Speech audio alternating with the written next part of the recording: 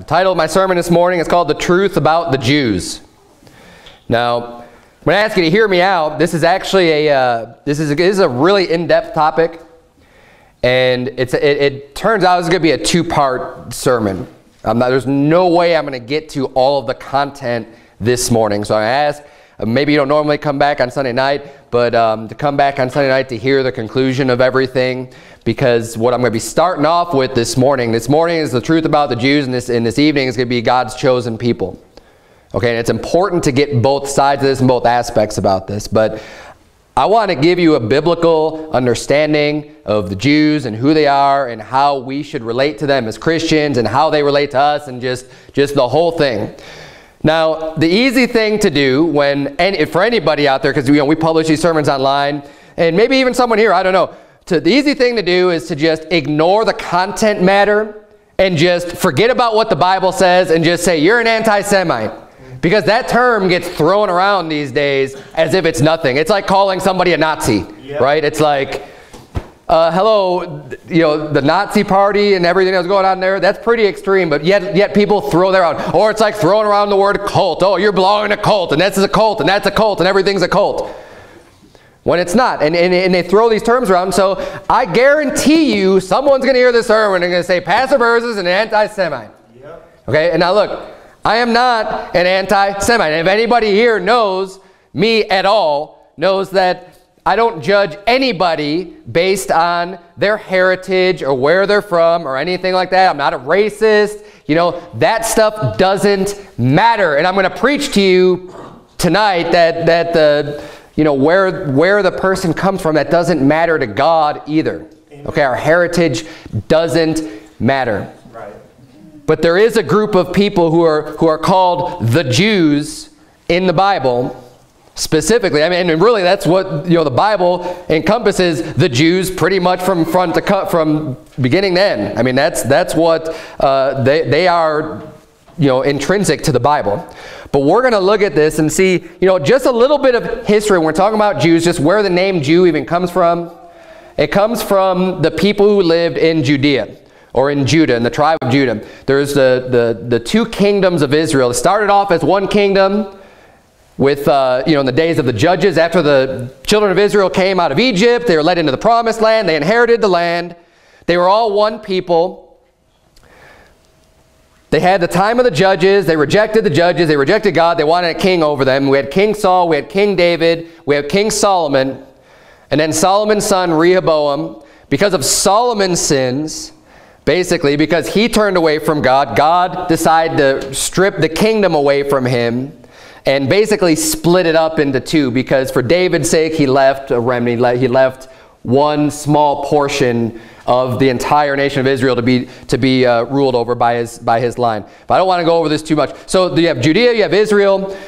Israel was generally much more wicked than Judah. Just when you look through the whole history of the kings and everything that they did, Jeroboam, the son of Nebat, was the first king of Israel after the split, and he set up these false gods and these idols, and that just kind of set the pace for the rest of their existence as a nation. And that was a horrible sin in the sight of God. He got people to stop following the Lord, basically, and they ended up getting taken over by Assyria. And they were taken captive. And what happened with that northern kingdom of Israel, they never were returned. So like the southern kingdom of Judah, they were taken captive by Babylon, but then they returned back into the land after 70 years. So the northern kingdom of Israel, they got taken over, and that was it. And they got spread abroad, and they intermingled with the heathen, and basically what they became known as is the Samaritans. So when you read, you know the story of the Good Samaritan in the Bible, the Samaritan is someone who is from that northern kingdom of Israel, okay?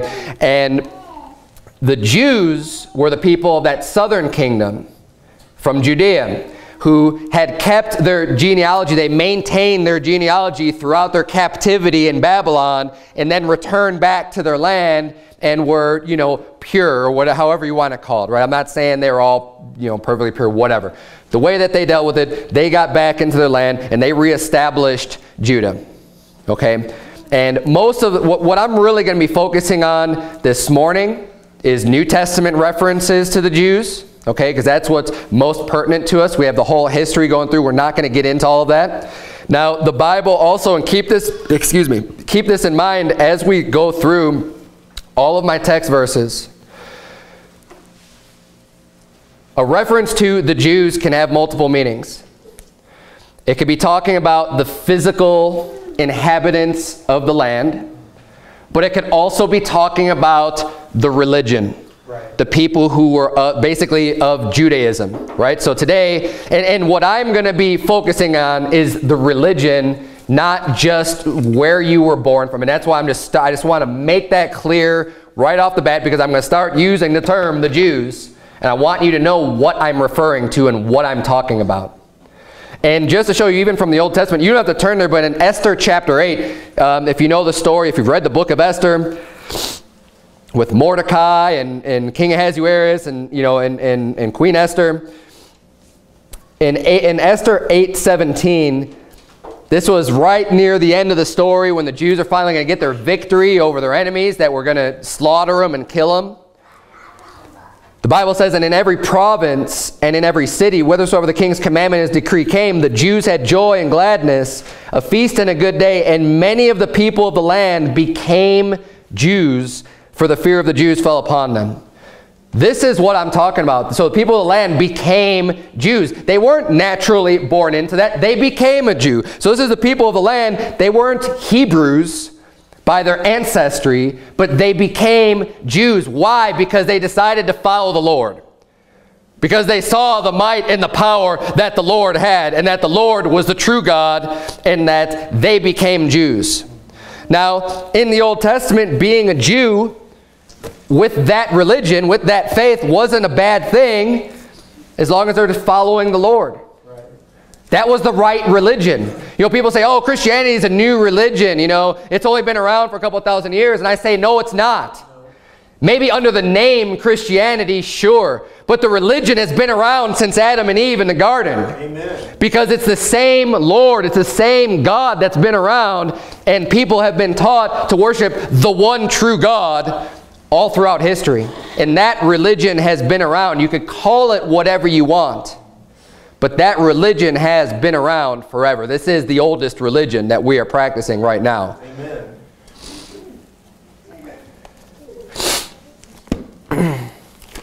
But one of the reasons why I'm preaching this sermon this morning is because today we have a lot of people that try to lump Jews in with Christianity. And they come up with this phrase, you know, this Judeo-Christian thing. And I'll tell you what, we are not Judeo-Christian. It's funny, I drive by, there's this new church, it's called New Life. New Life Church over off of Long Look, where there's like a whole row of churches kind of right next to each other. And for a long time, I think they've been sharing the church with another church. And I don't know what's going on over there. But just recently, they put up this sign, and they've got like 3 crosses, they've got like a heart, and then they have the Star of Remphan, the Star of David, right? Whatever you want to call it.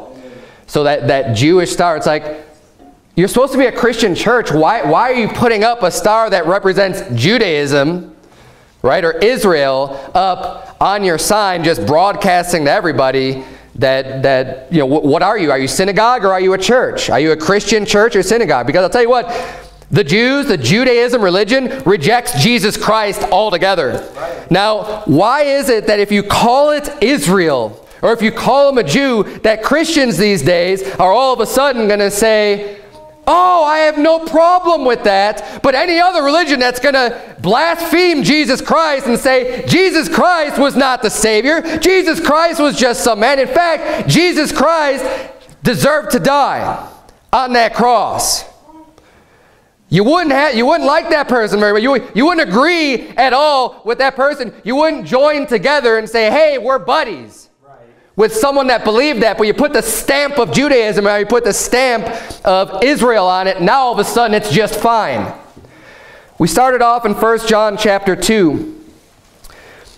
Look at verse number 22. Who is a liar but he that denieth that Jesus is the Christ?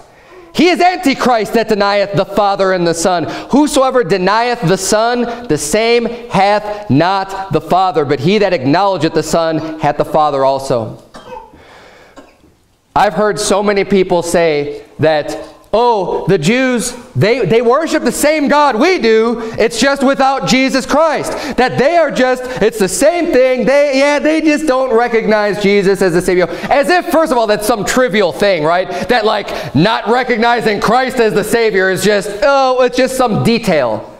Hello, this is what our entire religion is on, is the fact that Christ paid for our sins. I mean, He's the Savior. He's God in the flesh. But the statement alone isn't even true. They do not worship the same God. They do not worship the Lord. The Bible says right here that they're liars if they deny that Jesus is the Christ.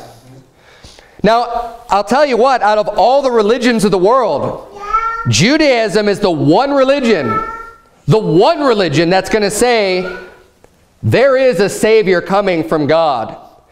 And Jesus is not that Savior, and Jesus was, I mean, when you really get, and they don't like to talk about this very much because Christianity is so popular, and they don't want to just offend tons of Christians, but all throughout history, and even now, and I've talked to a couple, if you could even get someone who's Jewish to talk to you at the door, good luck with that. Yeah. That is extremely difficult. Now look, we try to get them saved, and I'm going to get into that a little bit later. That's why we're out soul winning. I don't look at someone's skin color or where I think they're from or their accent and say, nope, I'm not going to give you the gospel. Of course not. God loves them. God wants them all to get saved. But we're dealing with reality here. We're dealing with a religion that teaches people that Christ is not the Savior. That Christ, he claimed to be the Savior, but He's not the Savior. Now think about this. How would you think about somebody? I mean, there's plenty of antichrists out there even today. What do you think about the guys that say, I'm the second coming of Jesus Christ? They're wicked. They're abominable, right? Well, this is the way that the Jews think about Jesus Christ. It's the same exact way that they picture Him. Now, Jesus Christ, we know, is the Savior. But this is how they think of Christ. So they would have no reason to yoke up with Christians other than just for their own benefit for some reason. If they could use you to get ahead. But the Bible says here in verse 23, I don't want to get too far off on the point I was trying to make. Whosoever denieth the Son, the same hath not the Father. They don't have the Father. They don't have the Father without the Son. The Bible says here, they can't have the Father without the Son. Because if you deny the Son, you deny the Father. Amen. You cannot have one without the other. They're inseparable. And if you claim to worship God the Father but not God the Son, you don't have either of them. Amen.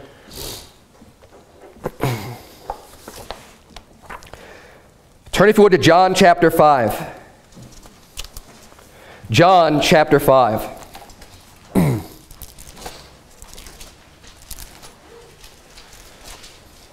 Just one more little piece of evidence that, and this is talking about the Jews from the time of Jesus, right? But there really isn't much different. Jesus was constantly telling the Pharisees and the Sadducees say that, basically that they observe the commandments of men more than the commandments of God. And when you look at the Jewish religion, that's exactly what you're going to find, because now they have the Talmud, right? They supposedly believe in the Torah, which is Moses, the first 5 books of the Bible. Genesis, Exodus, Leviticus, Numbers, and Deuteronomy. Those are the books of Moses, right? The books that Moses wrote down. They claim to believe that those books are the law. But then they also have their Talmud. Now their Talmud is just a collection. I don't even know how many volumes there are. It's like an encyclopedia. There's like 20-something volumes of the Talmud that are all these collections from various rabbis and teachers. And even in order to understand it, you need to be taught and trained by these theologian rabbis in order to understand what they're saying at all. And they say it's extremely complicated. It's really difficult to understand anything. It's not for the common person to even understand that. You just have to be told what to believe. And what they do with their Talmud is they put the commandments of men and their own doctrines and their own thoughts and whatever they want to put out there as above the words of God. And Jesus himself even said, look at verse number 45 of John chapter 5. This is what Jesus said to them. It's right near the end of chapter 5. The last 3 verses. Do not think that I will accuse you to the Father. There is one that accuseth you, even Moses, in whom ye trust. Right? They claim to believe in Moses. They claim to believe in the Mosaic law. But they don't. He's saying Moses is going to accuse you. The one who you say you trust in. Verse 46. For had ye believed Moses, ye would have believed me.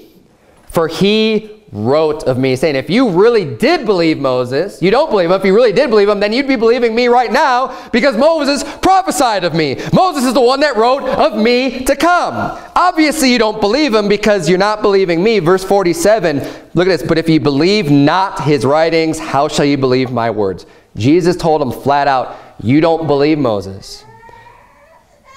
Now, we know that Jesus isn't a liar. Jesus is saying here to the Jews, which in the context, and we're going to get to that here in just a minute, we're going to go back up. Actually, go back up, you would. We're going to look at verse number 10 because this is the context. We have verses, basically 19 through 47 is Jesus Christ speaking that entire time. This is a long thing that he's going into. But his direct, the people he's speaking to here is the Jews. Now look at... I'm going to bring up many references here, but we're still in John chapter 5. And I want to answer this right off the bat because we're going to see how the Jews are depicted in the Bible. And I don't want people saying, oh, it's not fair to group the Jews together. Well, the Bible groups the Jews together. So if the Bible does it, then I'm going to do it too. Amen. Now, this is also with the understanding, because the Bible teaches us also that there is a remnant. There are some individuals, there are some people that get saved. There are some people who do not fall into this category that have the same ancestry. But when we're talking about the Jews, you could lump them together, and when you're talking about the religion, it all works. This is the religion of the Jews. They are Antichrist. But over and over again, we're going to see the Bible refer to the Jews, the Jews, the Jews, the Jews, the Jews. So we're going to see the truth about the Jews this morning. Look at verse number 10 in John chapter 5. The Jews therefore said unto him that was cured, it is the Sabbath day, it is not lawful for thee to carry thy bed. He answered them, he that made me whole, the same said unto me, take up thy bed and walk. Then asked they him, what man is that which said unto thee, take up thy bed and walk? And he that was healed wist not who it was, for Jesus had conveyed himself away, a multitude being in that place. Afterward Jesus findeth him in the temple, and said unto him, behold, thou art made whole, sin no more, lest a worse thing come unto thee. The man departed and told the Jews that it was Jesus, which had made him whole. Look at verse 16. And therefore did the Jews persecute Jesus. Who persecuted Jesus according to this verse? The Jews. Right? I mean, that's what it says. And therefore did the Jews persecute Jesus and sought to slay him. Slay means to kill him, because he had done these things on the Sabbath day. He healed a man. He made him whole, and they want to kill him because they think that he's, breaking the Sabbath. Remember, they claim to believe in Moses' law, but they don't. They don't understand the law at all. If they did understand it, they wouldn't be trying to kill Jesus for healing somebody on the Sabbath. Look at verse 18. Therefore the Jews sought the more to kill him, because he not only had broken the Sabbath, but also said that God was his Father, making himself equal with God. They saw what Jesus was claiming here. He was claiming to be the Son of God, which made him equal with God, being his Son. They understood that. I don't understand why people don't understand that today. We have the Mormons, Jehovah's Witnesses. People say, oh yeah, no, he's not really God. He said he's the Son of God. That makes him equal with God. He was God in the flesh. But the Jews sought, again, the lump together, the Jews sought to kill him. Flip over to John chapter 7. We're going to stay in John for a little while here. John chapter 7, verse number 1. After these things, Jesus walked in Galilee, for he would not walk in Jewry, because the Jews sought to kill him. John chapter 8. John chapter 8, we're going to look at verse number 31. And see, this is where you got to look at the context and understand what's going on, because he's going to refer to Jews, but he's going to single out certain Jews here. Look at verse 31. Then said Jesus to those Jews which believed on him, if you continue my word, then are you my disciples indeed. So he's singling out certain people that were of the Jews, but then they believed on Jesus, right? This happens, and we're not denying this at all. But there is a group, and you can deal with groups as groups. I mean, you deal with nations as nations. You deal with a group of people. You deal with a church as a church. You deal with a group as a group. And there's a group of the Jews that, yeah, there were some that came out and believed on him. But by and large, that's not the case. And we're going to see what the Jews were doing. And the Jews still exist today that had the same exact beliefs that they had back then. Let's keep reading here, though, in verse 32. And ye shall know the truth, and the truth shall make you free. They answered him, we be Abraham's seed, and were never in bondage to any man. How sayest thou, ye shall be made free? Jesus answered them, verily, verily, I say unto you, whosoever committeth sin is the servant of sin. And the servant abideth not in the house forever, but the Son abideth ever. If the Son therefore shall make you free, ye shall be free indeed. I know that ye are Abraham's seed. Now pay attention to this, because he's saying, and this is, the context is important. What's he referring to? He's referring to Abraham's seed in two different ways in just the next couple verses. First, he starts off saying, I know that you're Abraham's seed, talking about physically descended from Abraham. I know your heritage. I know that you're Abraham's seed. But look at what he says, but ye seek to kill me, because my word hath no place in you. Verse 38, I speak that which I have seen with my father, and ye do that which ye have seen with your father. They answered and said unto him, Abraham is our father. Jesus saith unto them, if ye were Abraham's children, ye would do the works of Abraham. So right after he said, I know you're Abraham's seed, he says, if you were Abraham's children, you'd be doing the works of Abraham. So he just says, you're not Abraham's children, right? Before that, he said you are, and now he's saying you're not. Why? Because physically they are, yeah, of course. But who cares about that? Because they're not doing anything that Abraham did. Verse 40, but now ye seek to kill me, a man that hath told you the truth, which I have heard of God. This did not Abraham. Ye do the deeds of your father. Then said they to him, we be not born of fornication. We have one father, even God. So now they're claiming God as their father. Verse 42, Jesus said unto them, if God were your father, you would love me. For I proceeded forth and came from God. Neither came I of myself, but he sent me. So they claim to be children of God. They claim to be children of Abraham. And basically Jesus is saying is you're neither. Why? Look at verse 43. Why do you not understand my speech, even because you cannot hear my word? Verse 44, ye are of your father the devil. He comes right out and says it. He says, you're of Satan. Jesus Christ called the Jews children of the devil. Right. Look, this is Bible, folks. Amen. Why is it that this is such a hard concept to grasp? Yet this is something that's extremely difficult, that people don't want to see the truth on, that we've actually had somebody just leave our church over last week as a result of what the Bible teaches about this. Now look, we don't hide this, and I will not hide this from anybody, because everyone needs to hear this. It's up to you to decide if you can handle what the Bible says or not. Amen. I was a little bit taken aback, and I don't want to make a big deal out of this. And you know what? The person that left, I love the guy, and I hope he comes back. I really do. I honestly mean that. I mean, I have no problems with him whatsoever. He decided to leave because of this doctrine. But I realized, you know what? I haven't even hit this subject in a long time. We have the DVDs back there called Marching to Zion, which I'm in. And that was the, I was asked, well, do you believe this? And I said, well, yeah, of course I believe this. I'm in it. Like I'm making an appearance in this film. And we're promoting it, and we're giving it away for free to everyone that comes into this church. Yes, I believe that. And that was enough for him to go. So I was like, I was a little taken aback. Now, I already know that I believe everything in it. I've watched the film multiple times. But just, it's been so long, or like I just haven't watched a while, so I plugged it in and I'm looking at him just like, how could this make anybody leave a church? You know, I'm just looking at it like the scripture's so clear and it's so well presented and so well laid out. It's like, I can't even argue with someone like that, because if this doesn't convince you, I mean, I don't know what will. Some people, I think, are just willfully ignorant. Because they don't want to accept what the Bible's saying here. But you cannot get, look, he said, you are of the devil. You're of your father, the devil. And he's talking to the people who he is calling the Jews. You can't get around it. You are of your father, the devil, and the lusts of your father you will do. He was a murderer from the beginning and abode not in the truth, because there is no truth in him. When he speaketh a lie, he speaketh of his own, for he is a liar and the father of it. Turn, if you would, to John chapter 9.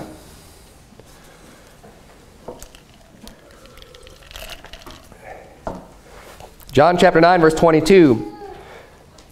These words spake his parents because they feared the Jews. For the Jews had agreed already that if any man did confess that he was Christ, he should be put to death, or he should be put out of the synagogue. Now, confess that he was Christ, referring to Jesus, that Jesus was Christ. So if anyone, in those days, anyone who's going to the synagogue, if they said, hey, we found the Christ, it's right here, it's this Jesus, then they were going to be ousted. Why? Because the Jews were controlling the synagogues and kicking people out. Look at chapter 10. We're going to flip through. I just want you to see all of these. I'm not cherry picking, okay?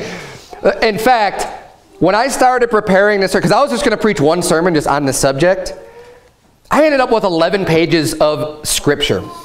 Just notes of scripture.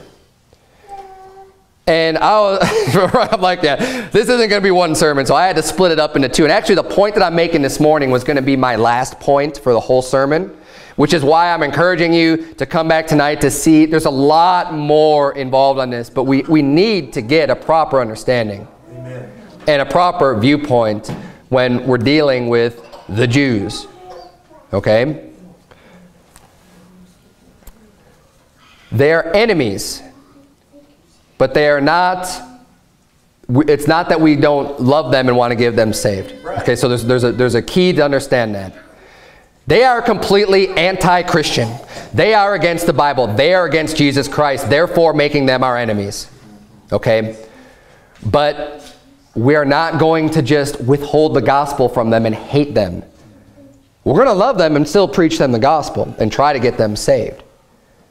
And that's the best, the best thing you do for anybody. That's right. Regardless of where they're from or what their religion is. John chapter 10, verse 31, then the Jews took up stones again to stone him. Again, the Jews took up stones to stone him. John 11, verse number 8. John 11, 8. His disciples say unto him, Master, the Jews of late sought to stone thee, and goest thou thither again? His disciples are saying, look, the Jews are trying to kill you. Who is it? The Jews. John chapter 19. Look at John chapter 19. Verse number 7. The Jews answered him, we have a law, and by our law he ought to die, because he made himself the Son of God. Verse number 12. And from thenceforth Pilate sought to release him, but the Jews cried out, saying, if thou let this man go, thou art not Caesar's friend. Whosoever maketh himself a king speaketh against Caesar. Now look, the Jews killed Jesus Christ. Okay? Now, there's been a campaign to try to teach people that no, it wasn't the Jews. People say, oh no, the Romans did it, or the Pharisees did it. But it wasn't just the Pharisees. And it wasn't, the Romans were just the instrument that was used in the death of Jesus Christ. It's really just the hand, that judgment that was used. But the people who, because even here, Caesar was a Roman. He wanted to, not Caesar, Pilate. Pilate was a Roman. Pilate was a Roman governor. He didn't want to put Jesus to death. That was not his will. It's not what he wanted to do. Basically, he's a politician, and he succumbed to some mob that was there telling him to execute Jesus. And you know who the mob was? The Jews. Right. So where does the responsibility go? it goes on the Jews. It's like, we hold, Charles Manson. Is he still alive? I think I saw him in the news again for some reason. The guy was convicted of murder, yet his hand didn't go out and commit those killings, with his own hands. But why was he convicted of murder? Because he was responsible for it, because he's the one who masterminded. He's the one who sent the people out and had control over the people to go and do his will and do his bidding. Who's considered the victor in a war? You think about the wars, and you hear about these generals, right? Ulysses S. Grant and Lee, right? You have these people. They're considered the victors. They don't even necessarily have to be doing any of the fighting. Why? Because they're the ones planning and sending out the people and responsible for the victory or the defeat. I mean, this is an easy concept to get. The Jews are the ones who were responsible for killing Jesus, but if that's not good enough to help you understand, look, if you would, at Acts chapter 10. We're just going to see biblical evidence of this and proof, where the Bible flat out says it.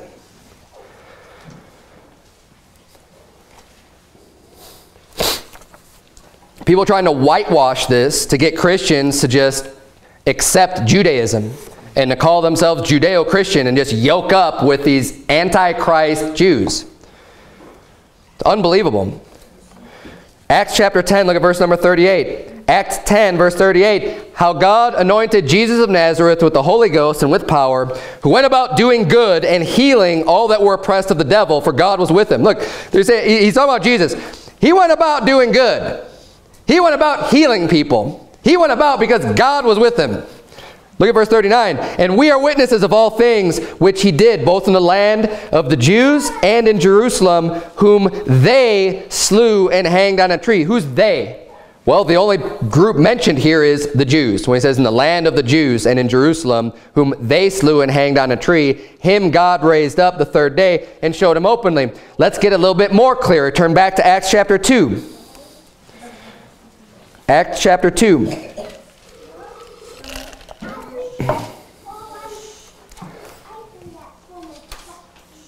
Acts chapter 2, verse number 22. Ye men of Israel. So wait, who's he talking to? The men of Israel. Ye men of Israel, also known as Jews. Ye men of Israel, hear these words. Jesus of Nazareth, a man approved of God among you, by miracles and wonders and signs, which God did by him in the midst of you, as ye yourselves also know, him being delivered by the determinate counsel and foreknowledge of God, ye have taken. Who's ye? Ye men of Israel. Ye have taken, and by wicked hands have crucified and slain. The blame is going to the men of Israel. They have crucified and slain him, whom God hath raised up, having loosed the pains of death, because it was not possible that he should be holden of it. Jump down to verse number 36. Verse 36, therefore let all the house of Israel know assuredly that God hath made that same Jesus, whom ye have crucified, both Lord and Christ. Who crucified him? All the habits of Israel, the Jews. Okay? Acts chapter 3. Flip over to chapter 3.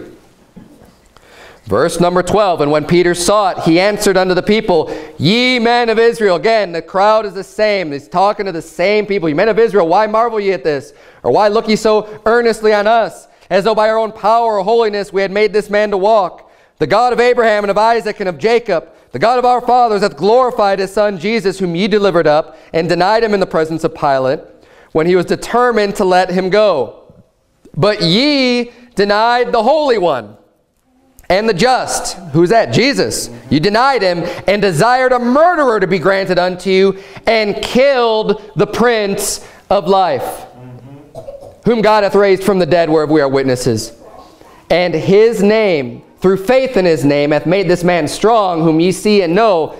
Yea, the faith which is by him hath given him this perfect soundness in the presence of you all. And now, brethren, I wot that through ignorance ye did it. Look at this. As did also your rulers. He's talking to the multitude of Israel, of the Jews, and he says that you did it as your rulers did also. So the people are trying to say, oh, it was just the rulers, it was just the Pharisees that were responsible for killing Jesus.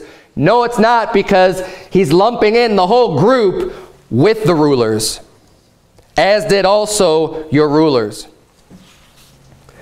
You don't have to turn there. Stay in the book of Acts. We're going to be going to Acts chapter 9 next. I'm going to read for you from 1 Thessalonians chapter 2. Just one more clear scripture that identifies the Jews as being the ones that killed Jesus Christ. 1 Thessalonians 2 verse 14. For ye, brethren, became followers of the churches of God which are in Judea, are in Christ Jesus. For ye also have suffered like things of your own countrymen, even as they have of the Jews, who both killed the Lord Jesus and their own prophets, and have persecuted us, and they please not God, and are contrary to all men, forbidding us to speak to the Gentiles, that they might be saved, to fill up their sins alway, for the wrath is come upon them to the uttermost. And notice that it says, forbidding us to speak to the Gentiles, that they might be saved. Why? Because the Jews at that time were racist. Because they believed that they were superior to all of the other races. And we see that in Scripture also. If you go back, my very first Bible study from this, when the church started, was through the book of Acts, because it's my favorite book of the whole Bible. I love watching the Acts and all the exciting things that they were doing. But when you go through like literally almost every single chapter in the book of Acts, do you know what you're going to find? And we're going to see this. I'm going to try to get real quick through these verses.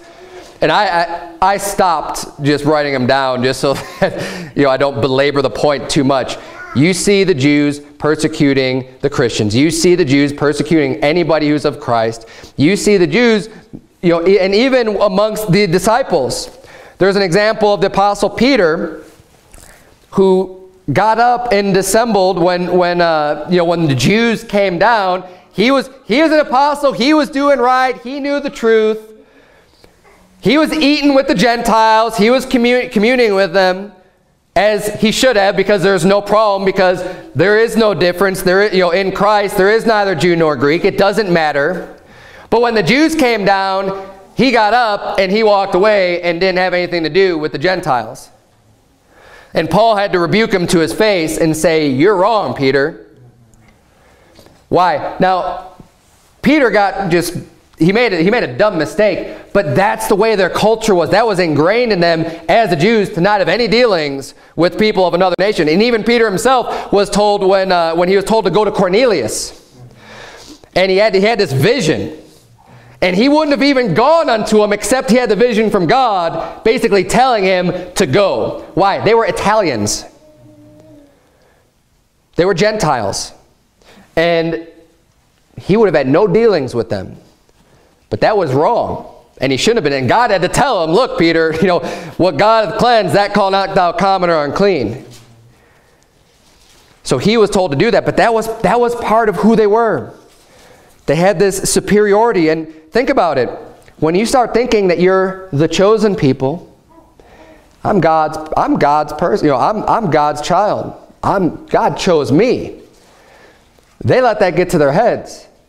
And I'm going to explain the reason why they were chosen and what that even means and everything else tonight. It does not make them some super person, which people today, Christians today are like, oh, you're a Jew? Oh, and fall over themselves, wanting to bless them and kiss their toe and whatever else because they're physically descended from Abraham, supposedly. It means nothing. It means less than nothing. You're in Acts chapter 9. I'm going to try to blow through. Try to keep up with me. I'm just going to be going through kind of sequentially through the book of Acts. I've got a few places. And we're just going to see again the references to the Jews as a group and how they're persecuting Christians. Okay, this is the point of this. Acts 9 verse 22. But Saul increased the more in strength and confounded the Jews which dwelt at Damascus, proving that this is very Christ. So this is just after Saul's conversion, the Apostle Paul. And he's proving that Jesus is the Christ. Verse 23, and after that many days were fulfilled, the Jews took counsel to kill him. But their laying a wait was known of Saul, and they watched the gates day and night to kill him. Acts chapter 13. Acts 13, verse 45. But when the Jews saw the multitudes, they were filled with envy, and spake against those things which were spoken of Paul, contradicting and blaspheming. Then Paul and Barnabas waxed bold, and said it was necessary that the word of God should first have been spoken to you, but seeing ye put it from you and judge yourselves unworthy of everlasting life, lo, we turn to the Gentiles. Jump down to verse number 50. Verse 50, but the Jews stirred up the devout and honorable women and the chief men of the city, and raised persecution against Paul and Barnabas, and expelled them out of their coast. You're going to find this, that they're going to be persecuting them, getting other people pitted against them, getting the people in high places, the people who have money, the people who have power to just persecute and go after Paul, go after the apostles, go after anybody who's preaching Jesus Christ. And they don't even just leave them at that, they follow them to other cities. Look at chapter 14, verse number 1. And it came to pass in Iconium that they went both together into the synagogue of the Jews, and so spake that a great multitude, both of the Jews and also of the Greeks, believed. So they're doing a great work for God. They're getting people saved. Even they're getting the Jews saved. Verse 2, but the unbelieving Jews stirred up the Gentiles and made their minds evil affected against the brethren.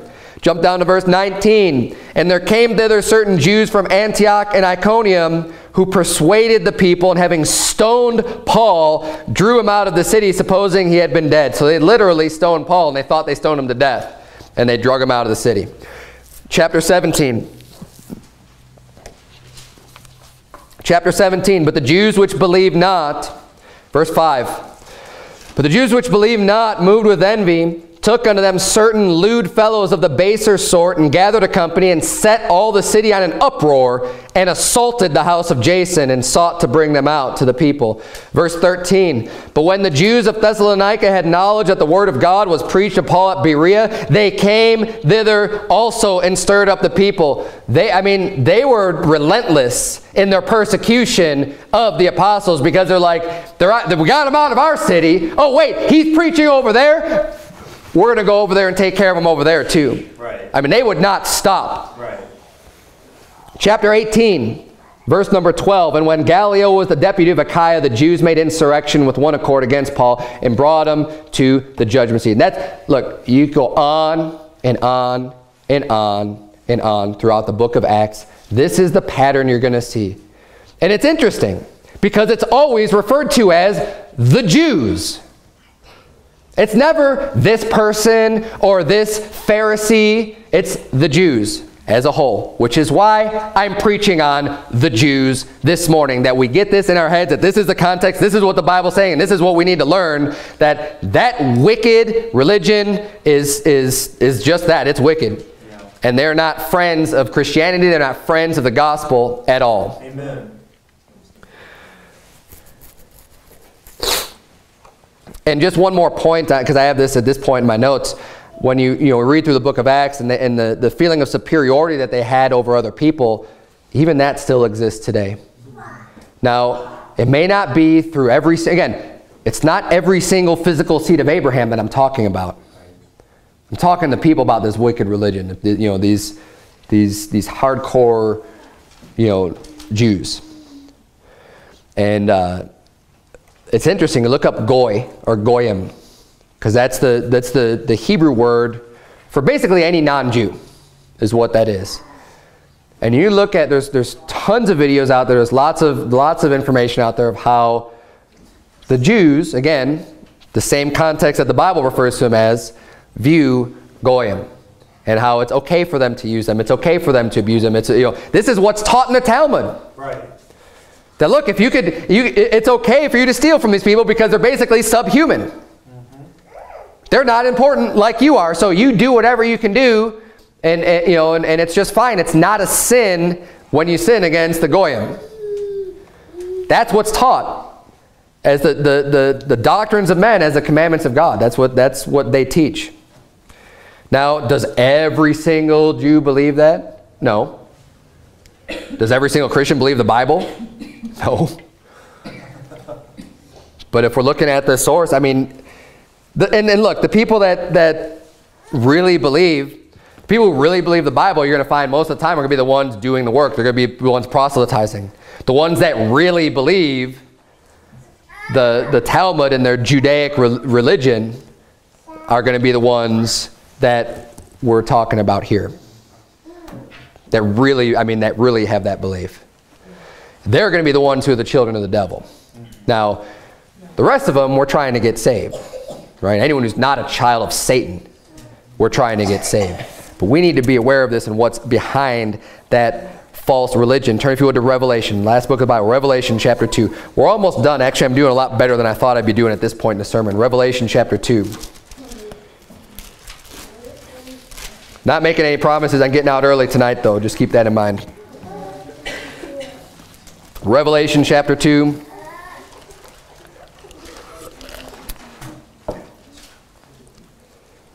And I want to spend a lot of time on this, and I have 2 sermons, and I could do even more. There's so much content, there's so much doctrine to learn, but it's important, and it's important because there's been so much brainwashing going on, just with how we need to, view this subject and everything else. My goal is not to be offensive, but to teach the Bible. And if you think that I'm pulling something out of context, show it to me. And try to explain to me what the context really is then. Because I don't see it. I've seen tons of scripture. I've already given you lots and lots and lots of verses from the Bible. If you disagree with me, and see, I would have liked to hear from the person that left what was wrong. I didn't hear that. It was just, it's wrong. Why? Prove it from Scripture. And look, I'm open. Okay, I'm very solid on my convictions on a lot of things, but if you got Scripture to bring me, I will look at the Scripture. And if you could prove something to me from Scripture, I'll believe what the Bible says. Amen.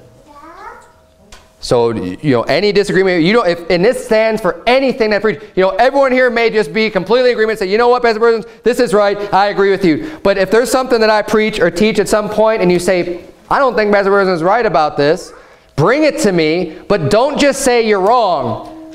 Give me some evidence from the Bible of why I'm wrong. And show me, because I'll be honest with you, if I'm wrong, I want to change. I don't want to be wrong about my beliefs. Now, I already know that I'm not perfect, so I'm probably wrong on something, but I try not to do it on things that I actually teach from the pulpit. I make sure that I'm pretty solid on what if I'm not solid on something, I'm not going to be teaching it to you because I'm not solid. I'm only going to be teaching the stuff that, no, I know this. But even then, I'm not infallible by any means. So please, by all means, show me from Scripture where I'm wrong. And I'd like to see that. And just keep that in mind. And don't feel like you can't approach me. And don't feel like your only solution is just leaving the church.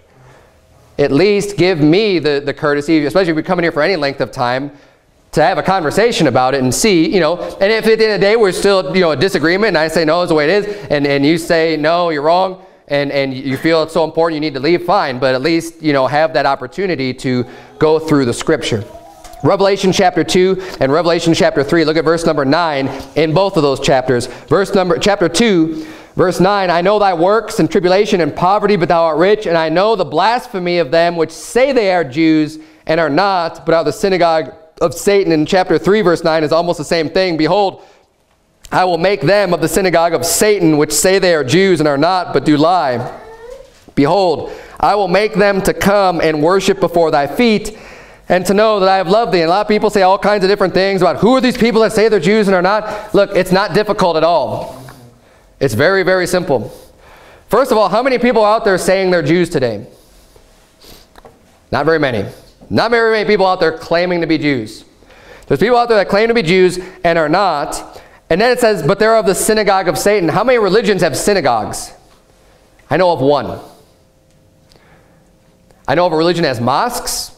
I know of religions that have churches. I know of religions that, that don't have any of those things. There's one religion that has synagogues. It's Judaism. And Jesus is saying that they're of the synagogue of Satan. Why? Because they're part of a synagogue. They say they're Jews, but they're not. And we're going to get into that a lot more tonight when I go into God's chosen people and who is a Jew and who's not a Jew. See, I alluded to it earlier. We saw the passage where Jesus said that I know you're Abraham's seed physically, but you're not Abraham's children. You're of your father the devil. You're not children of God. These are the same people. They're of the synagogue of Satan. They're not. They say they're Jews, but they're not really Jews. They're not really God's chosen people. That's meaningless for them. Why? Because they have their false antichrist belief.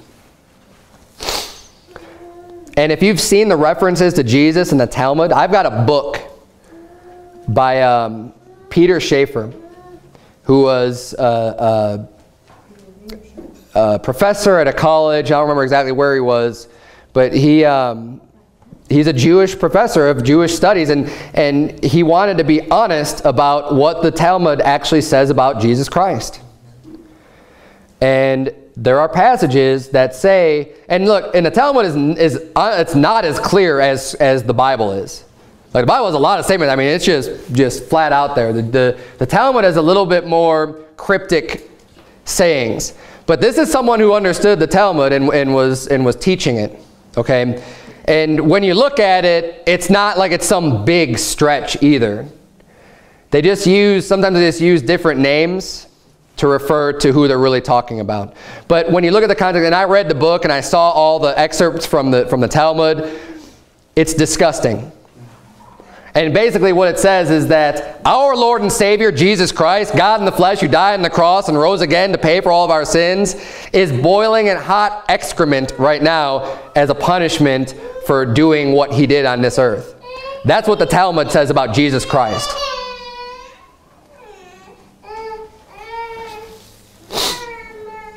And when you see those types of reverences and those types of beliefs, you can understand why it's called the synagogue of Satan. Right. Because it's satanic religion. And when you see the hatred that the Jews have had historically for Jesus Christ, and then you realize that that hatred is still there even today. It is. It's veiled more. Again, just because of the dominance and popularity of Christianity as a whole in general, especially by the nations that claim to be Christian nations like the United States and the power that the United States has, the contempt for Jesus Christ is a little bit more veiled. But it's still there, and it's still underlying in that religion of Judaism. And when you see that, it's a lot easier to see how one group of people, right, as a whole, again, we're not talking about any one individual here or there, but the group of people can be behind so much wickedness. And you hear the conspiracy theories. But it's not even all conspiracy theories. I mean, look at Hollywood. Look at the filth and the smut and the garbage being put out by Hollywood, and you know who's mainly in charge of Hollywood? The Jews. Right. You look at even 9/11. Right? We know that 9/11 was a false flag. We know that there's what we've been told is not accurate.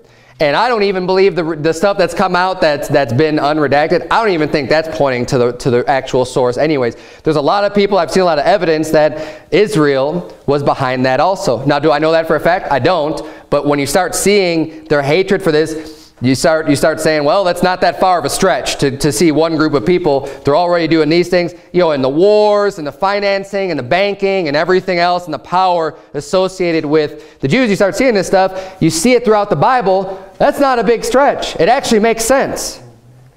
For those who read and study the Bible and see this has been the pattern, the predatory lending, the power structure, everything that has been going on through history, it all lines up and makes perfect sense. Now, and again, this has nothing to do with a genealogy, but a wicked, Christ-rejecting, Christ-hating religion.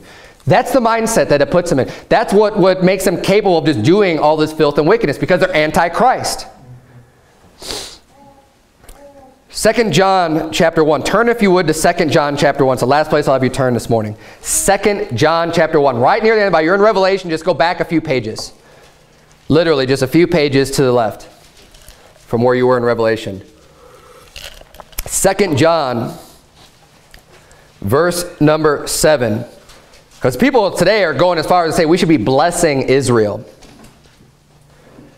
Like we should be, and I'm going to go into that a little bit, like a lot more tonight also, because they'll claim, the covenant made to Abraham. If God's going to bless those that bless Israel and curse those that curse Israel. It's a bunch of nonsense. Come tonight. I'm going to go through that and expose that tonight. But even just from what we've seen this morning, 2 John, look at verse number 7.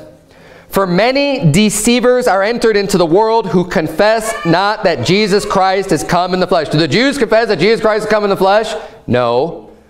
What are they? Deceivers. This is a deceiver and an antichrist. Look at 8. Look to yourselves that we lose not those things which we have wrought, but that we receive a full reward. Whosoever transgresseth and abideth not in the doctrine of Christ hath not God. He that abideth in the doctrine of Christ, he hath both the Father and the Son. If there come any unto you and bring not this doctrine, receive him not into your house, neither bid him Godspeed. For he that biddeth him Godspeed is partaker of his evil deeds.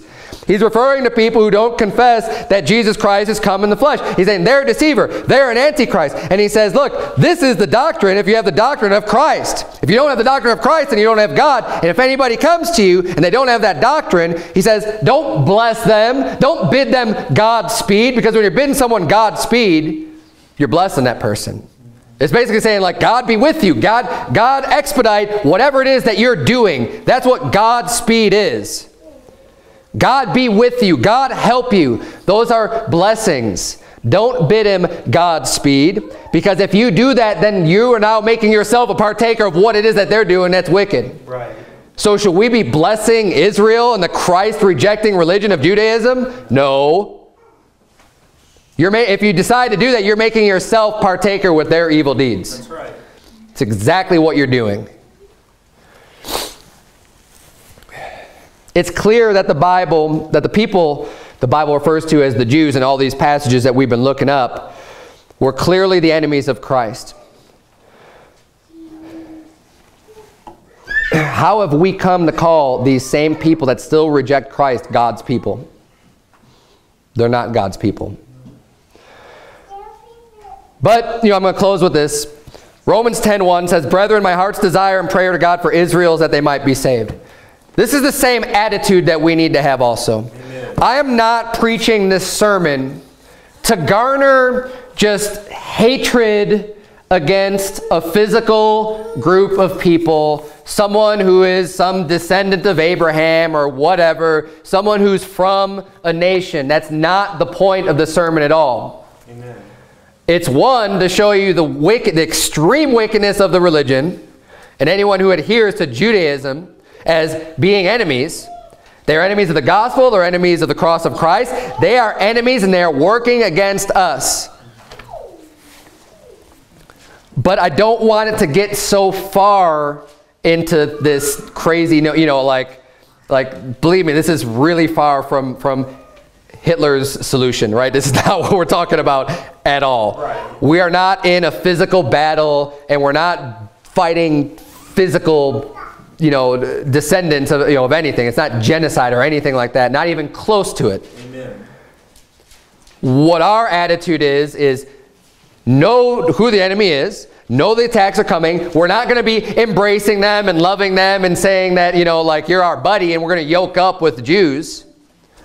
We're going to know who they are. We're going to mark it, identify them, but we're going to go out and preach the gospel, and we're going to preach the truth of Jesus Christ. And you know what? My desire for Israel is that they might be saved. Amen. I'm not going to elevate them above any other country. I'm not going to devote all of my time to trying to get Israel saved, but I'm also not going to detract from it. It's just, they're just like anybody else. I'm going to try to give them the gospel. If they reject it, then they reject it. It's on them. Right.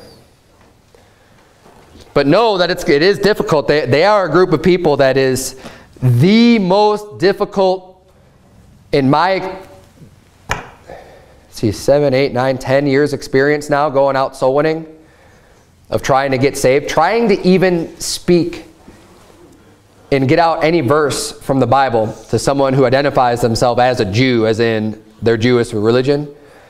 I think I might have spoken to 2 people in 10 years of going out and knocking doors on a weekly basis.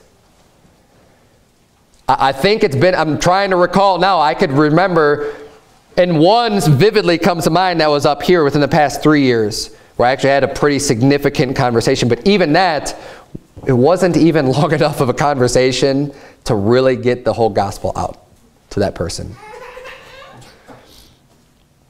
But this is what that antichrist religion has done, and has hardened hearts. And this is what happens when a people just completely reject Jesus Christ. I mean, you look at all the other religions of the world, even Islam, and this is in no way an endorsement of Islam by any stretch of the imagination, but they give lip service to Jesus. They'll say, well, yeah, he was a prophet, right? He's not the Son of God, but he was a prophet, right? He was someone that we could look to. The Jews don't do that. All of the other various religions, they all will give lip service to Jesus Christ as a good guy, as a good man. The Jews say he's burning in hell in excrement. That's a pretty big difference. And this is why you have so much depravity and wickedness coming from that group of people. as a whole. That's right. That's where it comes from. Let's bow our heads and have a word of prayer.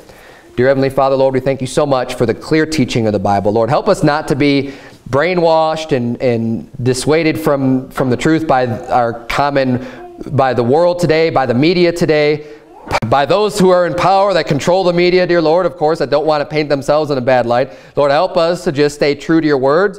Help us not to be afraid of being labeled, hateful or whatever the world wants to throw at us and try to attack us or persecute us or hurt us, dear Lord. We know that attacks are coming if we're going to be preaching the truth, and I pray that you would please just help us to have the hearts that are able to receive your word as truth, and Lord, help us just to keep doing the work for you, no matter what comes our way. In Jesus' name we pray, amen.